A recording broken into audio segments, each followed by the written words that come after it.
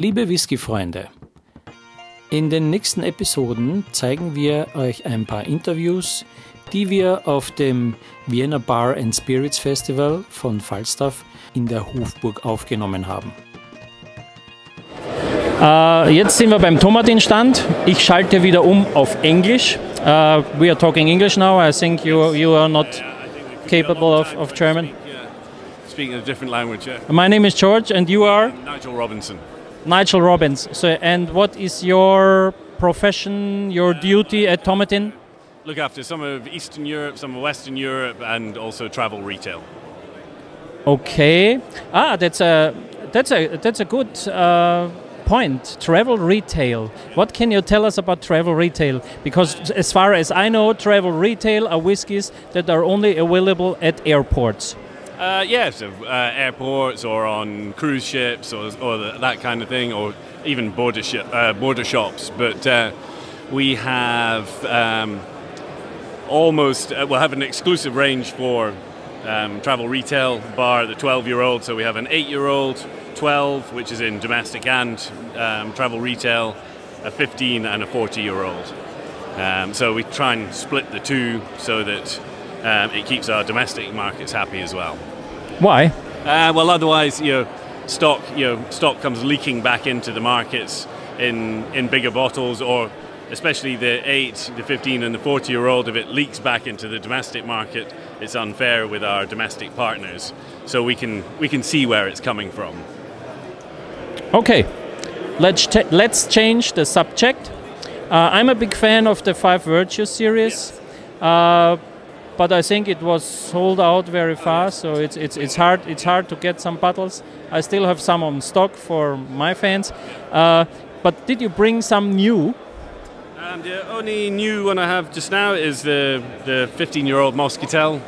It's bourbon cask for 10 years and then Moscatel for 5. Moscatel for 5 years. It sounds very interesting. Wine cask finish. Yeah, it's a lovely, slightly sweeter expression because of the Moscatel, but it's got all those lovely bourbon notes to it, and then that sweeter Moscatel finish as well, with nice sort of apricot-y notes to it as well. And married with the bourbon, it's a lovely expression. Very easy drinking. So I think we make it like we always do it with the Whiskey Devil, that we present now the new Tomatin Moscatel finish whiskey. Please. Limited Edition, 15 Jahre, 5 Jahre im Moscatel-Weinfass, davor 10 Jahre im Bourbon. It was 10 years bourbon cask, you said, yeah? Okay. Nigel was so nice to put us some of these new Tomatin whiskey into the glass, and now we are going to taste it. Slange.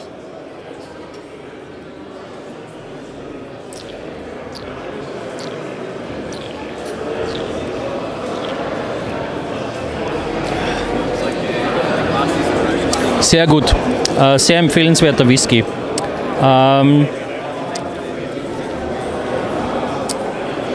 Die typische Fülle des ersten Schluckes, wie bei dem Five Virtues Water, nein, wie bei dem Five Virtues Metal. Danach eine Fülle an exotischen Früchten.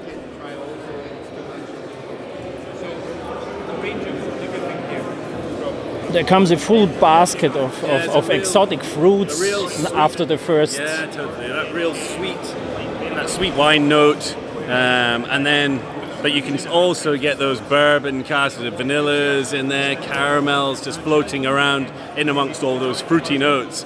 It's lovely on the nose, and then the same in the mouth as well. You get that sweetness up front, and then a sort of nice oaky note, crisp oaky note as well, to finish it off and balance it out. Yeah, he's right. The oaky note is also there, besides a full basket of fruit and a hint of vanilla. It's very nice. I wonder how strong it is. 46%, so it means we also could try it with a drop of water and then see what happens. Do you have some? Okay. You need a glass? Okay, also der Tropfen Wasser, the drop of water made it a bit smoother in the nose.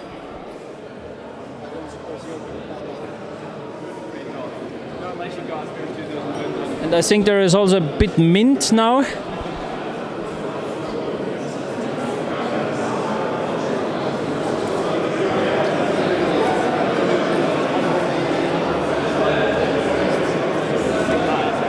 Yeah, it's always like this. After a drop of water, you can get a more precise feeling of the cask it was in. I like that very much. Yeah. So, Nigel, thank you very much. One last question. What about the future of Tomatin? Are they preparing to bring out more limited editions like the Five Virtues, or are they going to have more age statement whiskies? What is going to happen?